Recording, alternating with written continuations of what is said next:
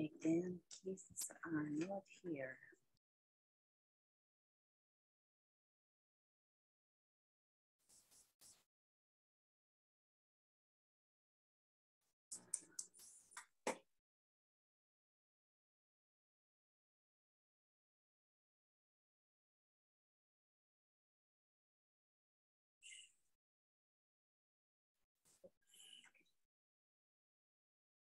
Hello, Isaiah. How are you? You're the first one today.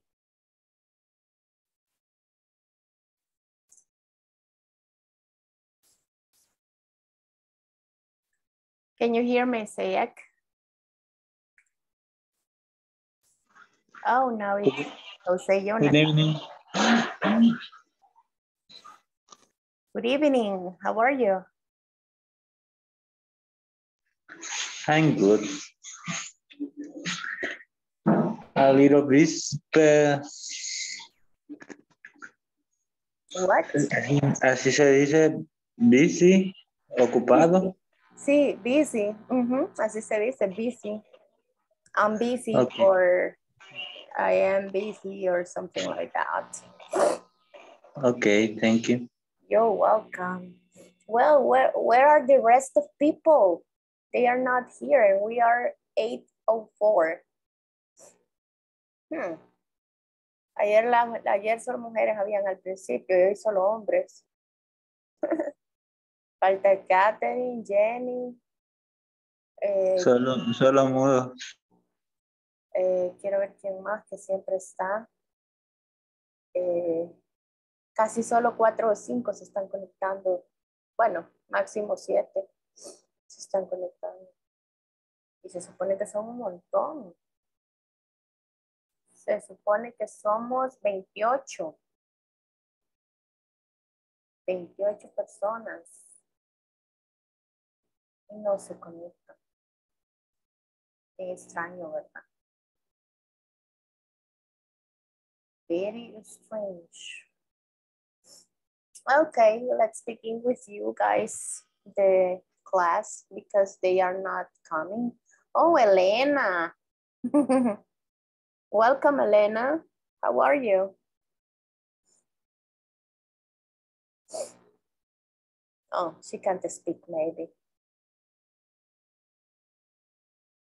En el grupo habemos 28, yo ya los conté aquí en el WhatsApp, Sí. hay 28 y solo se Sí, conectan como 6 o 7. Sí. En el otro grupo más o menos se conectan como 22, pero en este grupo casi nadie viene. Es bien raro. Hay gente que nunca la he visto. Que jamás la he visto que se conecta. Bueno, Ana María,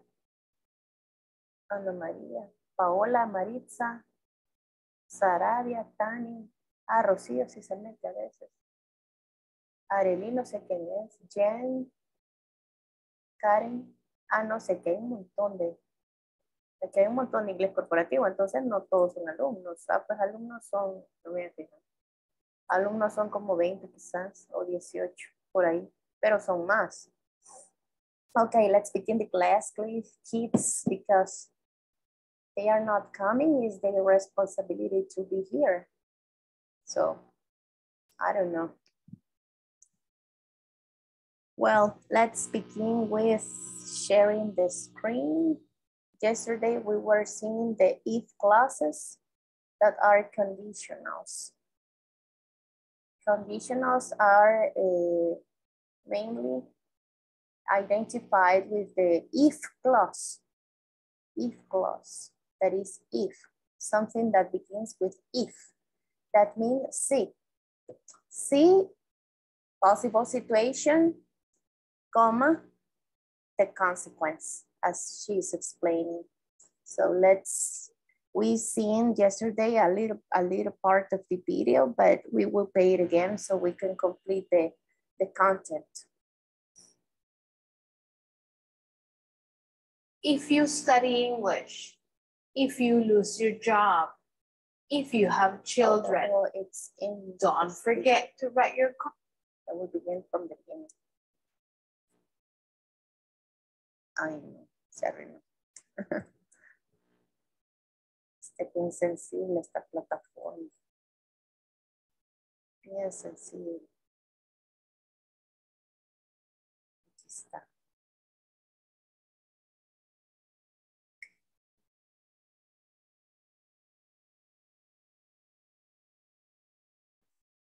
If you study English, if you lose your job, if you have children, don't forget to write your consequence using the future will, may, or might.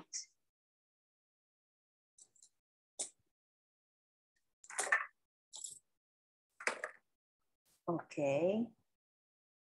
Let me see from the beginning because I don't see that. Hi, we're about to study conditional sentences. A conditional sentence is formed by a possible situation and a consequence. Pay attention to the audio program for more explanation. Conditional sentences with if clauses. Possible situation plus simple present. If you get a high-paying job. Consequence plus future with will, may, or might. You won't have to work as hard. If you get a high-paying job, you won't have to work as hard. If you don't have to work as hard, you'll have a lot more free time. If you have a lot more free time, you might get bored. If you get bored, you may have to look for another job. The first conditional is structured, used for talking about possibilities in the present or the future. We will explain you how this conditional is formed and when it is used. When we talk about this conditional, which is called first conditional, by the way, we will divide it in two parts, if clause and main clause. In conditional, we use the word if. So we say, if I study, I will pass my exam. Follow me in the structure. If clause, if plus subject plus verb in simple present. Main clause, subject plus will plus verb. Let's work on more examples. If you save money, you will go on a trip. If she speaks English, she will have a better job. If we exercise, we will be healthy. All of these examples show a possibility of what might happen if. I will give you some possible situations. Try to give me your consequence using the structure learned. Don't forget to write them on our discussion box. If you study English, if you lose your job, if you have children, don't forget to write your consequence using the future will, may, or might. Okay, we did this exercise yesterday. We were adding possibilities to these, the consequences of the conditional sentence, and we added the main clause. So I want to see if you have questions about this topic. Do you have it, or everything is clear? I have a question. Uh-huh. In the explanation said that we can use for present or future, but we can use in past, right? Like if I talk with my, I don't know, with my friend, Huh? I will, no, because will isn't Future. It's future. No, you cannot use a past, because if this is a consequence, it's something in the future. Something that could be for sure, or something that could be a possibility. That's why we will use will. This is future, but remember will is like a possibility. It's not exactly that it's going to happen. For example, if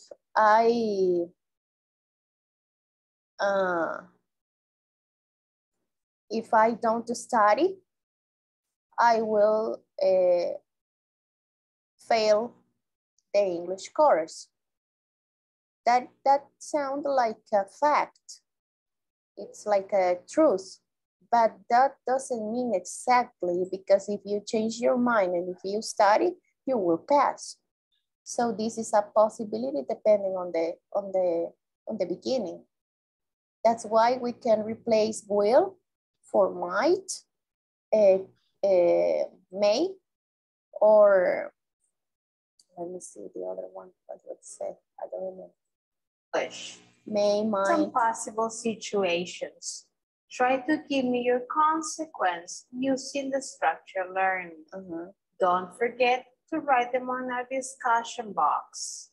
If you study English, if you lose your job, if you have children, don't forget to write your consequence using the future will, may, or might.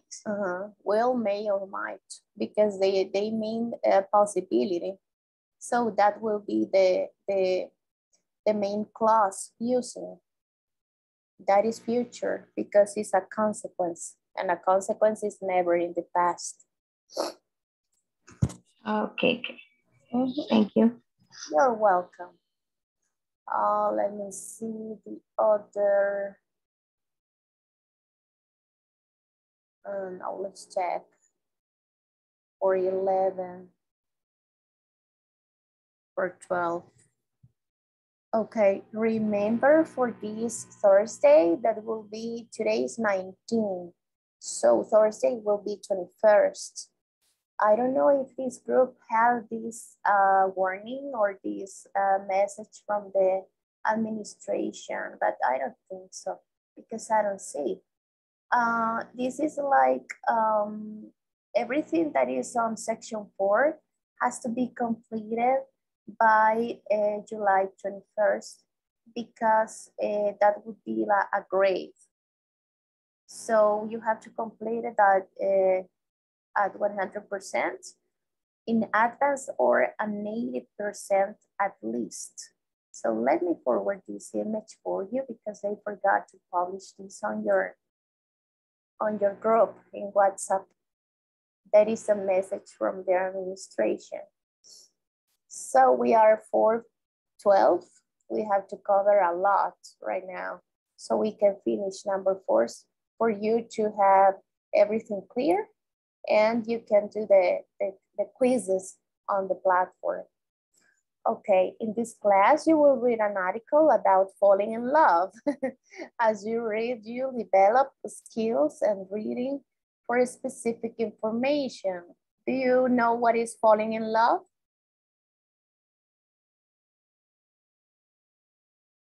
Enamorado. Enamorarse. Oh, Rosia is here. Let me see. Hello, teacher.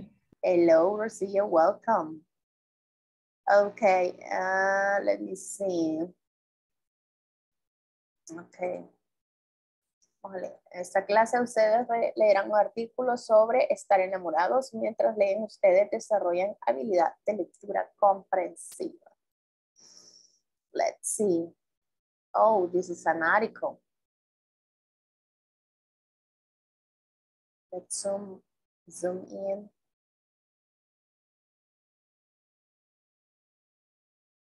Okay, maybe bigger. Okay, but I'm tapping. Are you able to see it and read? Or is Yes.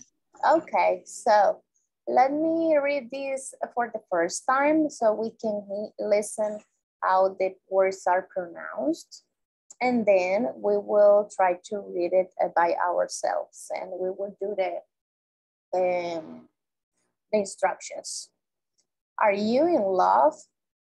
What is the difference between having a crush for someone and falling on someone and falling in love? You think you're falling in love. you're really attracted to a certain person, but this has happened before and it was just a crush. How can you tell if it's real this time? Here's what our readers said. If you're falling in love, first, you'll find yourself talking to or telephoning the person for no reason. You might pretend there's a reason, but often there's not. Number two, you'll find yourself bringing this person into every conversation. When I was in Mexico, a friend begins to interrupt with, my boyfriend made a great Mexican dinner last week. Number three, you might suddenly be interested in things you used to avoid. When a woman asks me to tell her all about football, I know she's falling in love, said a TV sports announcer. Okay, so you've fallen in love. But falling in love is one thing, and staying in love is another. How can you tell as time passes that you're still in love? If you stay in love, your relationship will change. You might not talk as much about the person you are in love with. You might not call him or her so often. But this person will nevertheless become more and more important in your life. You'll find that you can be yourself with this person. When you first fell in love, you were probably afraid to admit certain things about yourself. But now you can be totally honest. You can trust him or her to accept you just as you are. Falling in love is great. Staying in love is even better. Okay, that is the article. So did you catch some of the topics that they are talking about? No?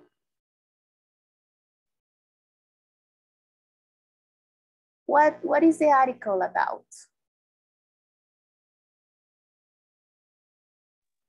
The article talks about when the difference between staying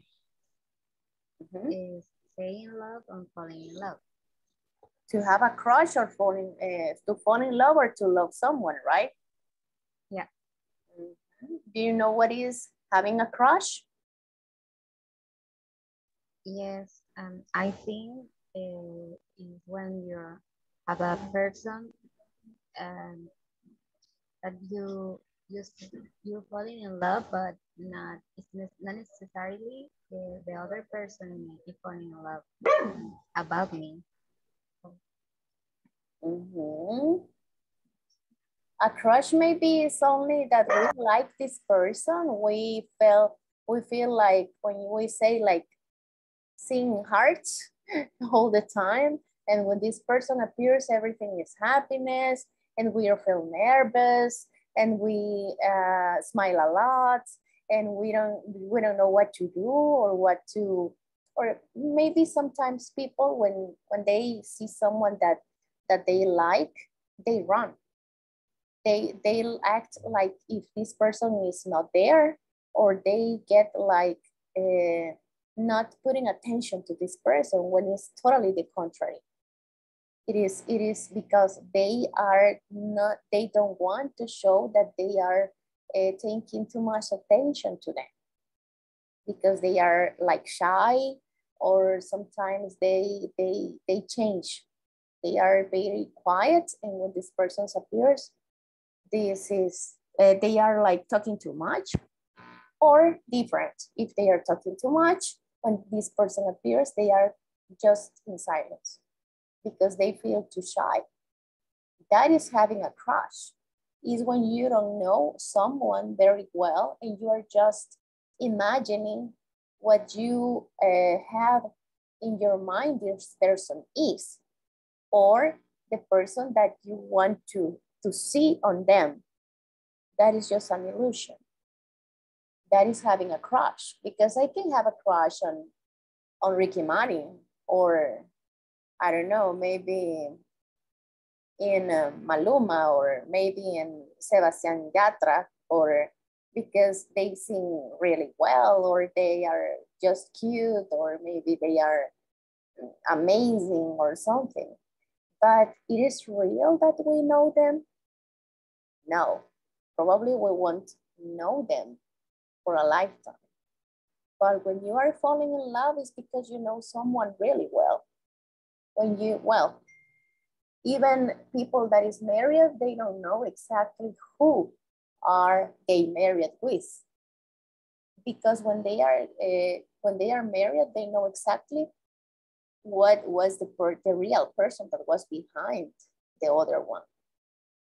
Maybe they discovered it's not exactly as they imagined. But that is the first obstacle that couples are finding. In the beginning, they are like just accepting or forgiving in the beginning because they love them. But when time passes, as the article says, it is not easy to accept all of these things.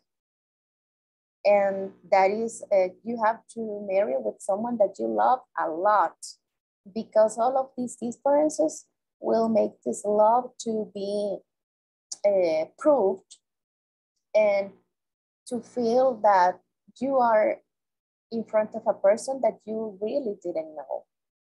But if you, perhaps you're accepting him or her, that is exactly love. Is when you accept the person as it is. So that's something of the article.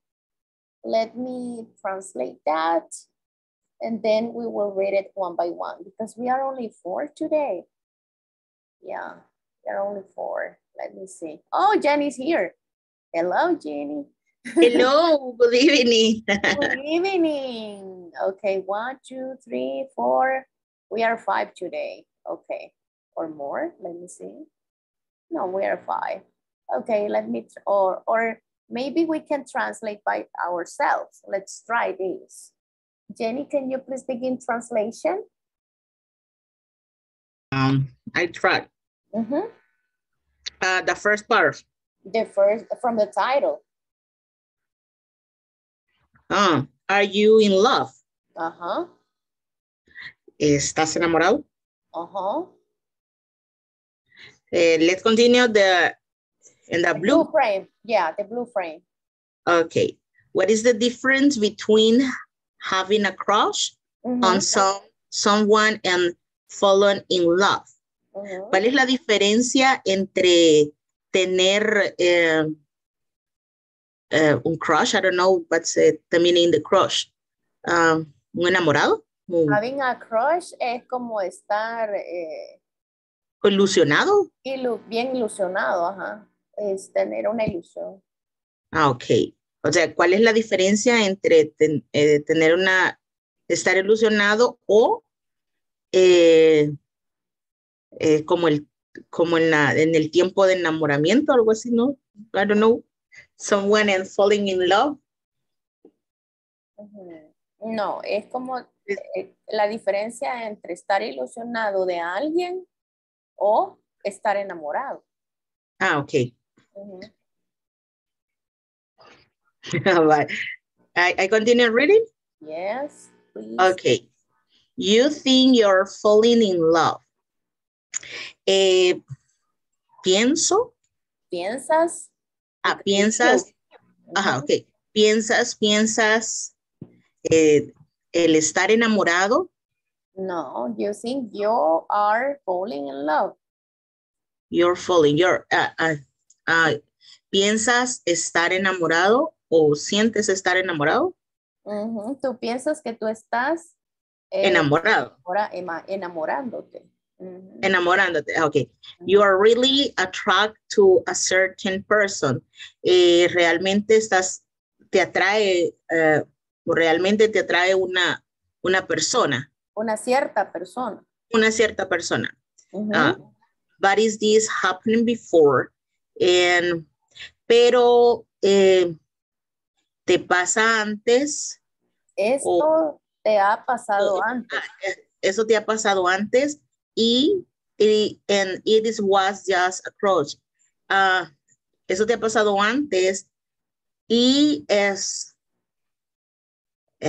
con tu crush. I don't know what's meaning the crush.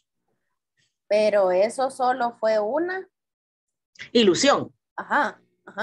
Eso solo fue una ilusión. Ajá. Ahora, how can you tell if it is real this time? Pero dime tú o dime cómo podrías tú o dime tú cuál es como el tiempo real. No, how can you es cómo puedes tú decir if, si es el tiempo real. Es real, si es real esta vez. Time es vez, o sea, ¿cómo puedes tú decir que esta vez es real? Here's what our readers say. Here's, I don't know, say here's, the meaning in Spanish, here's. Here is, remember this is contraction. Here is, yeah. ¿Qué significa here? ¿Es aquí?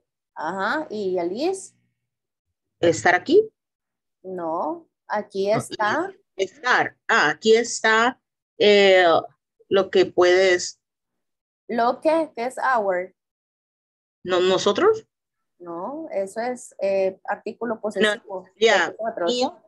De nosotros, ajá. Lo que nosotros, lo que podemos, nuestros. Lo que nuestros. Nuestros lectores pueden decir. Lo dijeron, se despasaron. Dijeron. Difficult with translation, Jenny. Yes. Yes. A lot. Okay, continue, Rocio, please. Rocio, are you there? Rocio? No. Okay, let's go to the gentleman. Isaac, can you please read and translate? I try, teacher. Okay. If you're falling in love,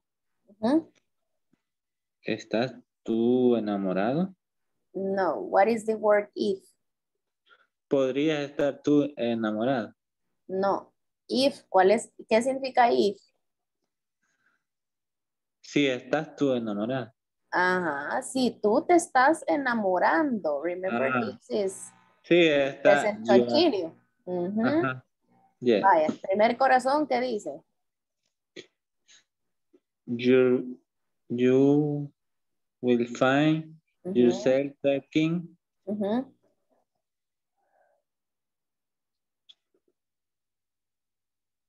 Talking to.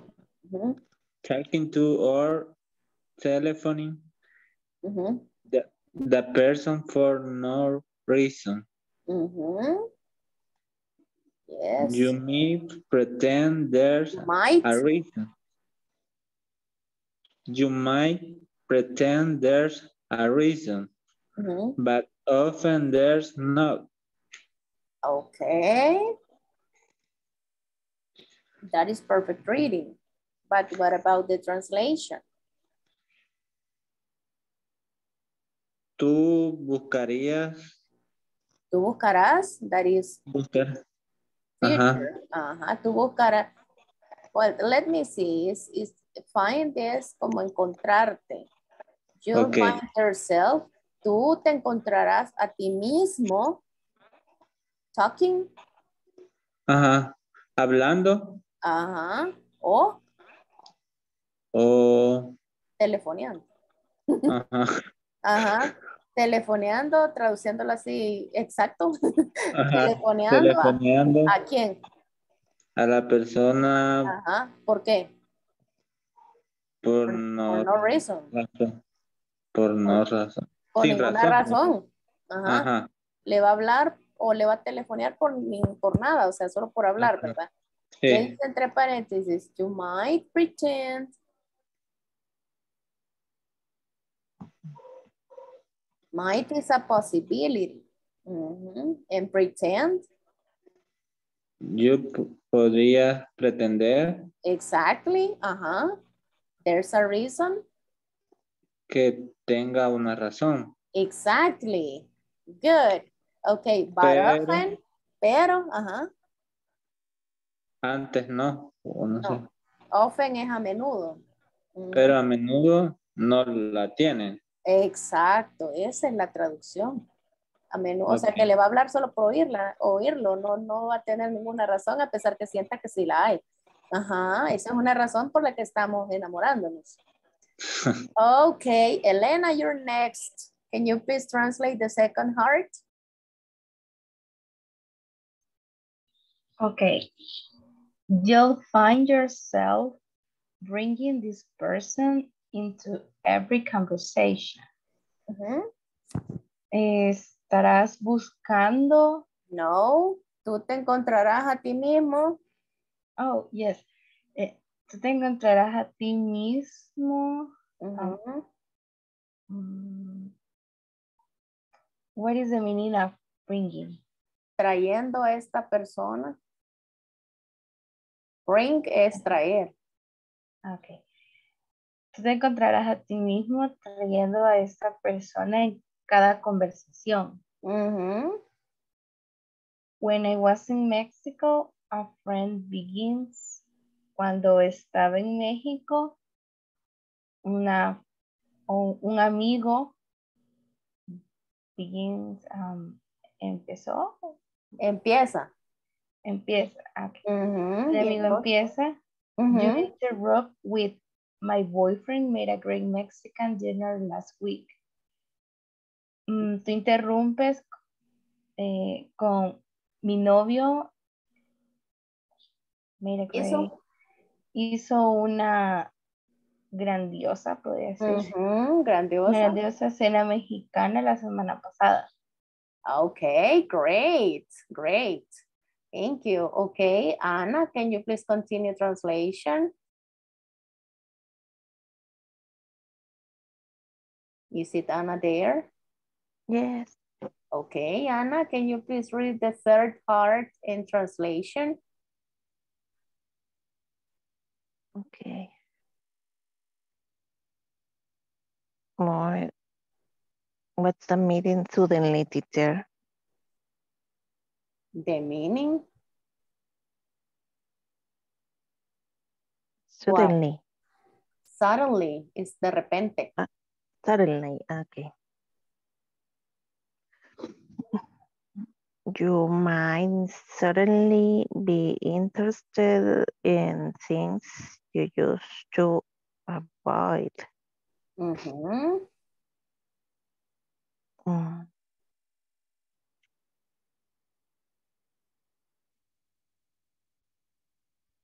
Puede que...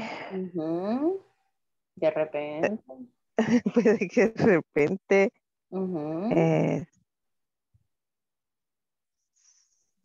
Tuviste. Interesado. Interesado. En cosas. ¿Qué? Cosas que te hagan mal. No, que estabas acostumbrado a evitar.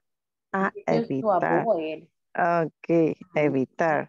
And then when a woman asks me to tell her all about football, I know she's fallen in love, say in TV sport announcers. Cuando una mujer me pregunta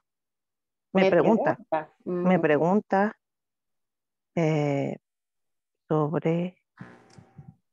Que le diga. Que le diga. Que le diga todo sobre fútbol. I know. No conozco. Yo sé, I know. Ok, yo sé. Fallen in love. Que ella. Yo sé que ella Está. Ajá, que está. Falling in love, que está enamorada. Exacto. Que Ajá. está enamorada. De ahí. Said. Dijo. Ajá. ¿Quién dijo? Dijo. Un. Dijo. Un como announcer, como un reportero de deporte, noticias. de televisión. De Eso, noticias. correcto. Un reporte, un presentador de noticias Presenta. deportivas. Ok. Yes. Okay, Jenny, again.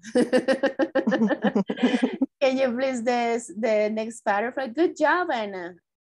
Good job. Okay, I try again, okay. Okay, again. You have to read from okay to will change exactly above the picture. Okay. So job falling. Sorry. But I'm sorry. Okay, so job falling in love. Okay. Está bien. Entonces te has enamorado. But falling in love is one thing, pero estar enamorado es una cosa. And stay in love in another. Y estar enamorado es otra. No, what is staying? Stay. Permanecer. Ajá, permanecer, ¿qué? Enamorado. Ajá. ¿Qué significa eso?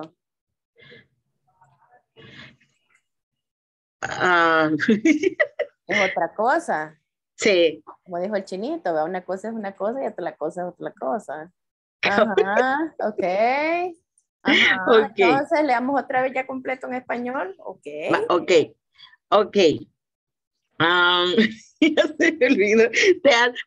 Te has enamorado, pero estar enamorado es una cosa y estar enamorado, permanecer enamorado es otra.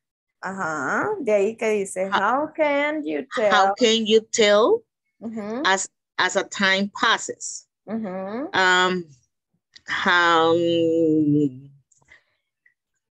¿Qué es how? Voy a leer toda esa porque esto es una pregunta, ¿verdad? De una vez. How can you tell as a time passes that you're still in love?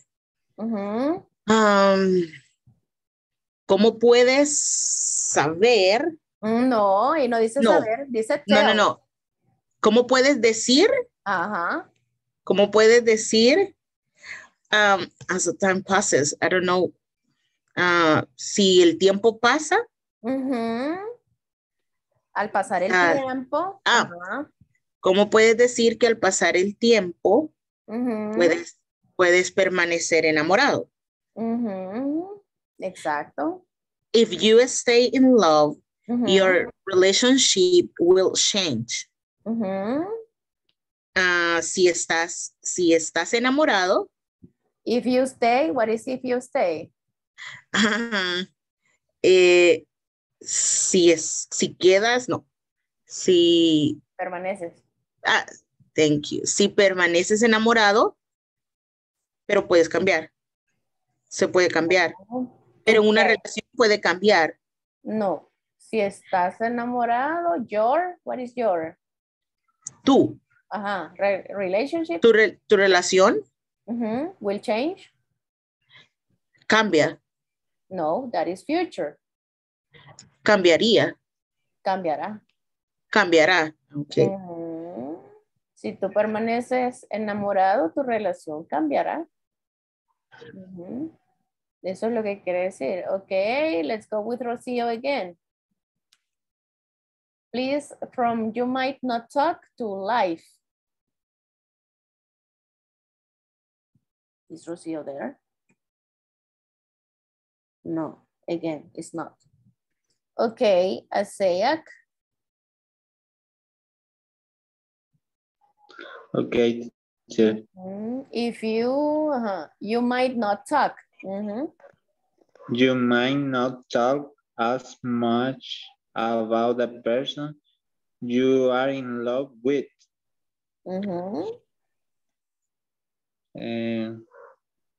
Podrías no hablar mucho acerca de la persona que tú estás enamorada. Exacto. You might not call him. You might not call him or her so often. Podría ser que tú no llames, no la llames. Ajá, no le llames a él o no la llames a ella. Ajá. So often. Tan frecuente. Eso, muy a menudo. Ajá. De ahí, but this person. But this person will nevertheless become more and more important in your life. Pero esta persona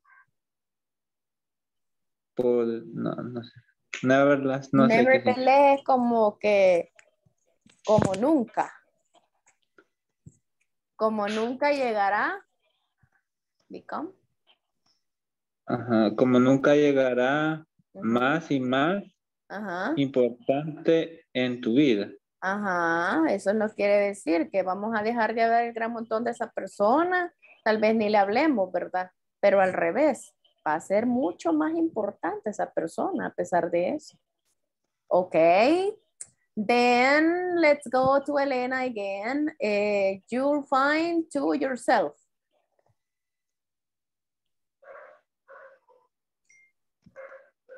Please, you'll find that you can be yourself with this person.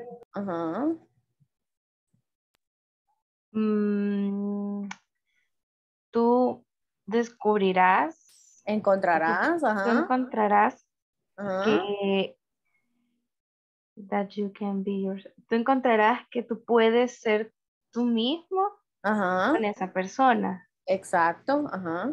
When you first fell in love, cuando tú primero te sientas enamorado.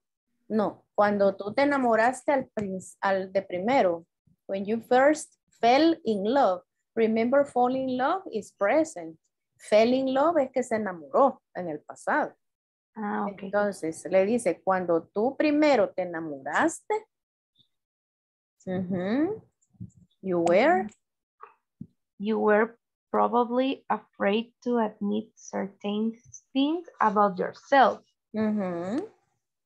Tú probablemente estabas afraid, nervioso, preocupado. Okay. Estabas como preocupado de admitir ciertas cosas acerca de ti mismo. Perfecto, muy bien. Okay, good job, Elena. And finally, Ana. But now, to even better. Okay, but now you can be totally honest. Pero ahora tú puedes ser totalmente honesto. Perfect. You can trust him or her to accept you just as you are. Pero ahora tú puedes, no sé, ya estaba. Tú puedes trust teacher. Confiar. Ok. Tú puedes confiar en él o ella y aceptar.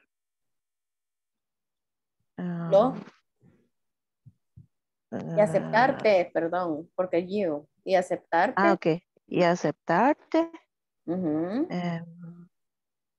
tal como eres. Exacto. De ahí falling. Falling in love is great. Staying in love is even better.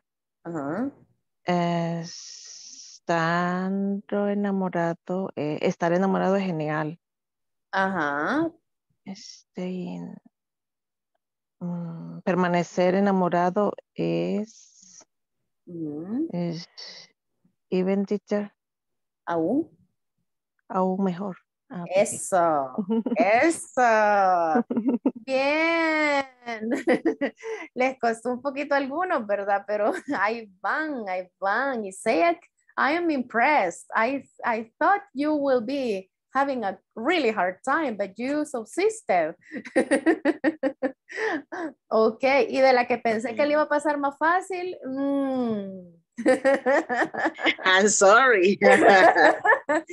Ajá, ya encontré los talones de Aquiles. Okay, let's But translate. I don't like it translates.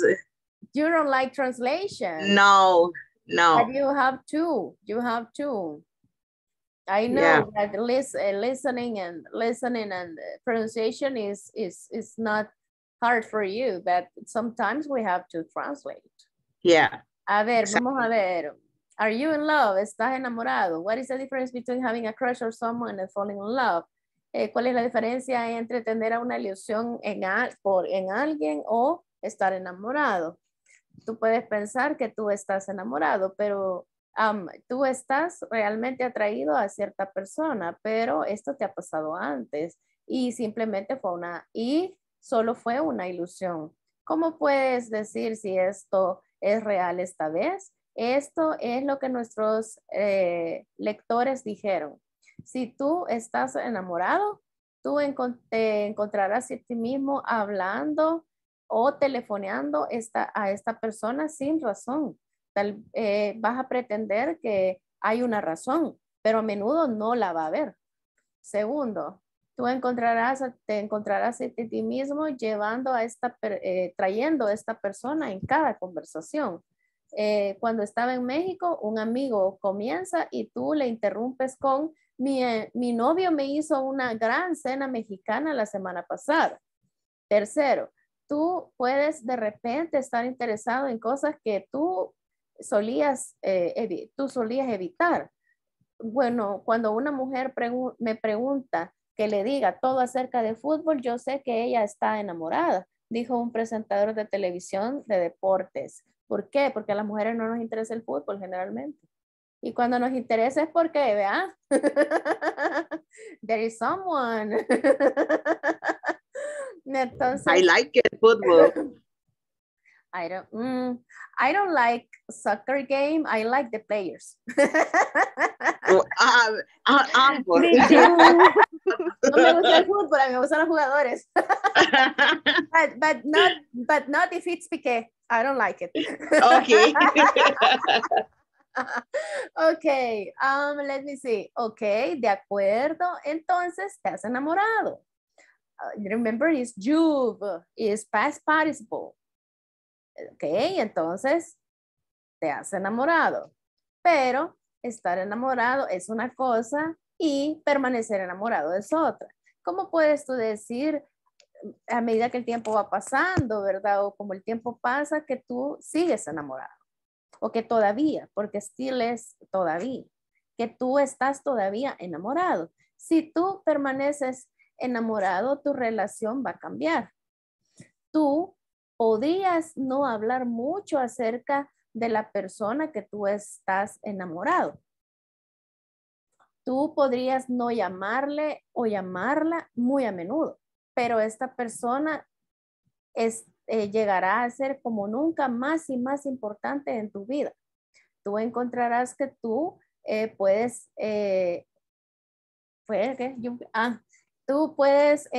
encontrar que tú puedes ser tú mismo con esta persona. Cuando tú la primera vez te enamoraste, tú estabas probablemente preocupado, ¿verdad? De admitir ciertas cosas acerca de ti mismo. Pero ahora tú puedes ser totalmente honesto. Tú puedes confiar en ella o en él o en ella y tú puedes confiar en él o en ella que te van a aceptar exactamente como tú eres. Just as you are. Falling in love is great. Enamorarse es grandioso. Permanecer enamorado es aún mejor. That is true. That is true, kids. That is true. Pero a medida uno está joven pasa más lo primero. Yeah. Porque la planta hace la trampa. Ok.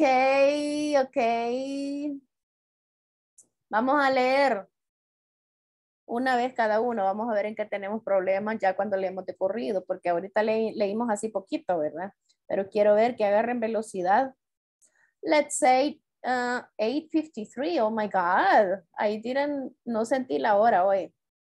Let me see. Okay, 2 minutes to read the complete paragraph. Okay, Jenny? Okay, are you in love? You think you're falling in love. You're really attracted to a certain person, but it has happened before and it was just a crush. How you can tell if it is real this time? Here's what our readers say. If you're falling in love, you'll find yourself talking to or telephoning the person for no reason. You might pretend there's a reason, but often they're not. You'll find yourself bringing this person into every conversation. When I was in Mexico, a friend begins your interrupt with, my boyfriend made a great Mexican dinner last week. You might suddenly but interested in things you used to avoid.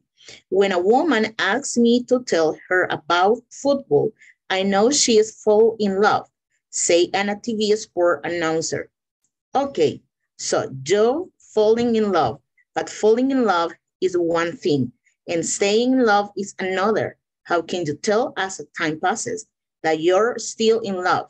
If you stay in love, your relationship will change. You might not talk as much about the person you are in love with. You might not call him, her, or her so often, but this person will never become more and more important in your life. You'll find that you can be yourself. With this person, when you first fell in love, you were probably afraid to admit certain thing about yourself. But now you can be totally honest. You can trust him or her to accept you just as you are. Falling in love is great. Staying in love is even better. Okay. 2 observations. Okay. One, it is the S at the end. Yes, it's my problem. Yeah, the S at the end. And the other is the rhythm of the reading. Yeah. The rhythm of the reading is like you are not respecting the points and commas. You're not making pauses. It is like you think you're falling in love, you're really attracted to a certain person, but this has happened before and this was just crush. How can you tell if it's the real time here? Was it? Yeah, oh my God, that is not intonation or anything. You cannot see it's for the time. It's 1 hour the time. Yeah, so you have to be in a little bit words like it is not woman, it's woman. Woman, okay. Woman. And the other is, let me see, what was the one? Jove. No, it's not Jove. It's Juve. Juve. Juve. Okay. Okay, let's continue. Rosie is not there. It's not answering. So, Isaiah, can you please read? Okay. Are you in love? What is the... Okay, just a joke. Okay, continue. What is the difference between having a crush on someone and falling in love? You think you're falling in love? You're really attractive to a certain person. But this has happened before and it was just a cruise. How can you tell if it's real this time? Here's what our reader say. If you're falling in love, you find yourself talking to or telephoning the person for no reason. You might pretend there's a reason. There's a reason. There's a reason, but often there's not. You find yourself bringing this person into every conversation. When I was in Mexico, a friend begins, you interrupt with my boyfriend made a great Mexican dinner last week. You might suddenly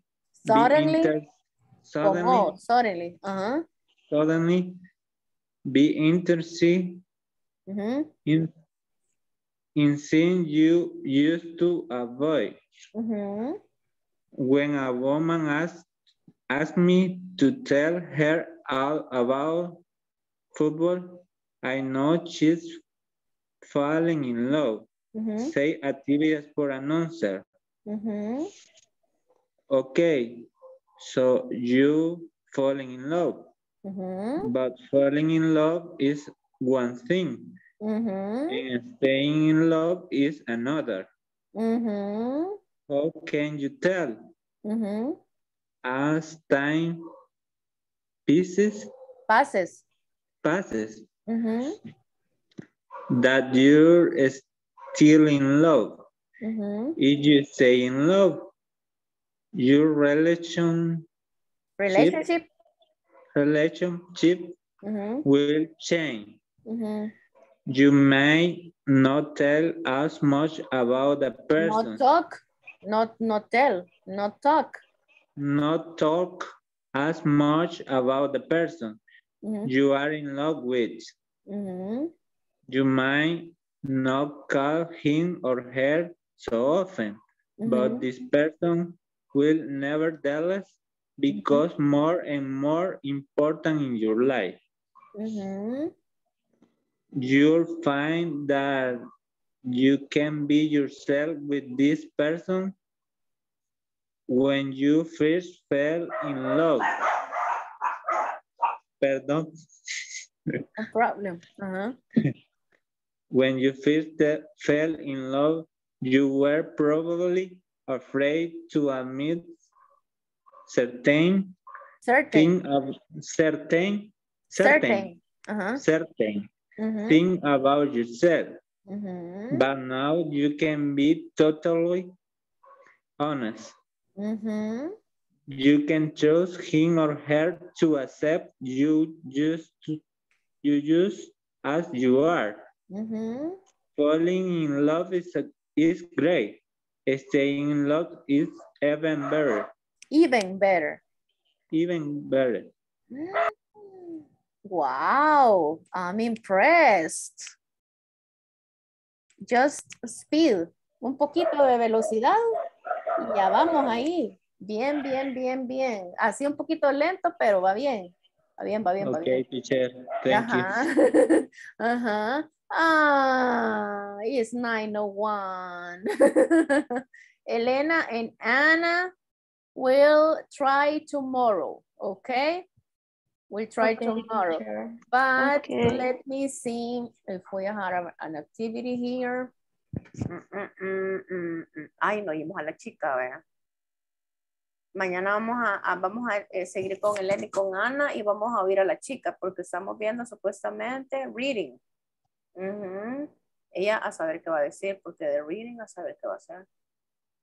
Pero dice 00. Bueno, mañana vamos a ver, vamos a avanzar un montón mañana Para terminar, vamos a ver si terminamos el 4, para que ustedes tengan ya todo el 4 hecho para el jueves, para que no tengan too much questions en los knowledge check. Are you completing them? No. No. No. El 4, tienen que tener lista la sección Not yet. 4 para el jueves 21. Ahí les puse el mensaje. Me lo publicaron en el otro grupo, pero ustedes no sé por qué. Así que ese lo pusieron hoy, no se aflijan. Hoy en la tarde, hoy en la tarde lo pusieron. Así que estamos a tiempo para que mañana dice un 80% mínimo. ¿Verdad? Si no lo logran completar con todo al 100% o un 80%. Y si no me avisan mañana, y vamos a ver cómo hacemos para avanzar un montón en eso. Y revisamos los knowledge check. Lo que no quiero es que de repente el día que tienen que terminar el jueves empiezan, teacher, no me salió esto, teacher, la respuesta no me, yo contesto bien y no me da, ¿verdad? Entonces todo se acumula el mismo jueves y ya entran ahí en estado de shock, ¿verdad? Porque ya va a ser ya es jueves y no han completado y que la plataforma no les responde o no les agarra la respuesta, ¿verdad? Eso es lo que quiero evitar para que no se me pongan así todos asustados. ¿Ok? Okay. Okay. Ok. Please try to solve them. And si no, mañana vamos a darle con todo. ¿Ok? Okay. Okay. Thank you for coming tonight and we'll see you tomorrow. Okay. Thank you. Bye-bye. See you. Welcome. Bye-bye. Bye-bye.